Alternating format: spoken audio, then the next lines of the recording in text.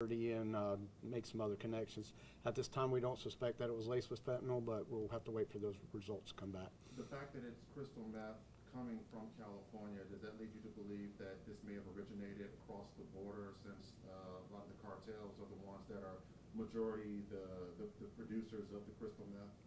I can't say for sure on this case, but yes, that is our theory, that it was coming across the border, especially since it did come in through California. Was this driven in or was it flown in? Because I know we're starting to see a lot of things coming in from California, but they're flying into Florida.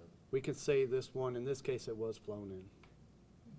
And let me add to something that was alluded to. I will tell you that the open borders are a problem, and they are. We are seeing a significant amount of drugs making its way to Clay County because of open borders, and that is definitely something that concerns me as a sheriff.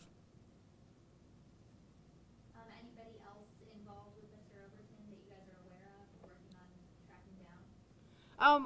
Right now, we're still working on that. The question is there anybody else related to this case, and we're still working through that. Yes, ma'am. Have they been able to track any of his? I'm assuming this isn't the first time this individual may have been connected to narcotics here in our area. Have they been able to track or been able to trace any fatalities or overdoses to the meth that he had brought in from California previously? Or No, sir, not at this time. Yes, sir.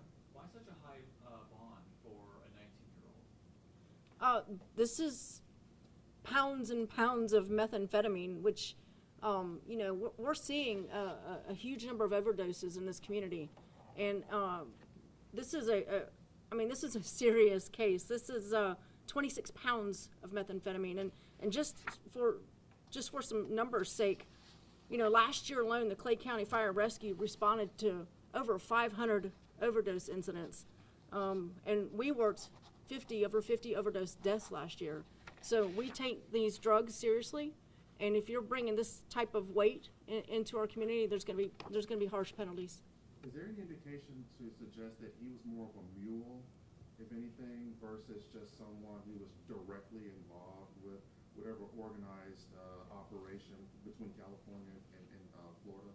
You know, Eric, I'm gonna be honest with you. I don't care if you're a mule or the one putting the drugs, making the drugs. You're still part of a drug trafficking industry that is bringing dangerous drugs into our county. So no matter what your role is, you know, you're bringing these bad things into our communities, and it's not going to be tolerated.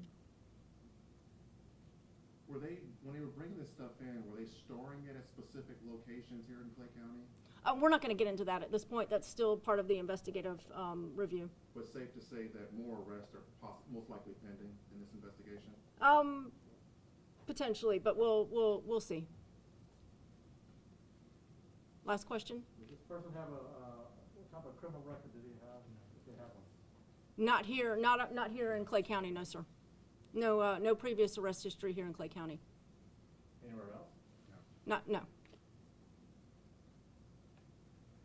All right, I just want to say thank you again for coming out here today, and you know, to the community that is listening right now. We are committed to removing drugs from our communities, and from our streets.